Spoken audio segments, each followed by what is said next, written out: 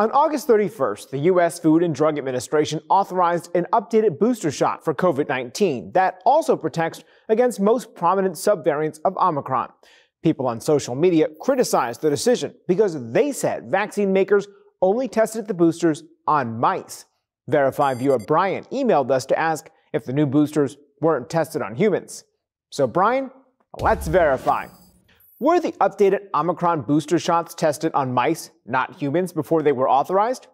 Our sources are the FDA, vaccine makers Pfizer and Moderna, and Jennifer Pancorbo with North Carolina State University's Biomanufacturing Training and Education Center.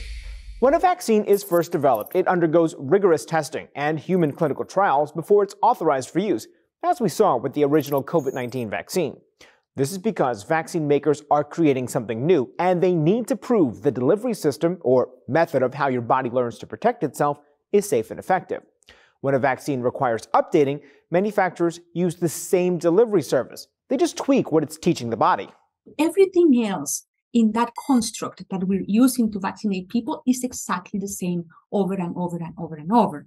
These updates don't require lengthy human trials because vaccine makers do test them on animals to make sure they're effective. We see this every year when a new flu vaccine is released. It's only tested on animals because it's similar to previous versions. In the case of the new COVID-19 boosters, manufacturers were conducting human trials on an Omicron booster before the BA.4 and 5 subvariants appeared.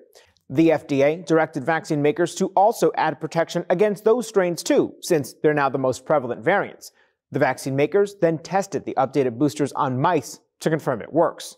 So, yes, the updated Omicron booster shots were tested on mice, not humans, before they were authorized. But this is very common among all vaccines when they're being updated and not created from scratch.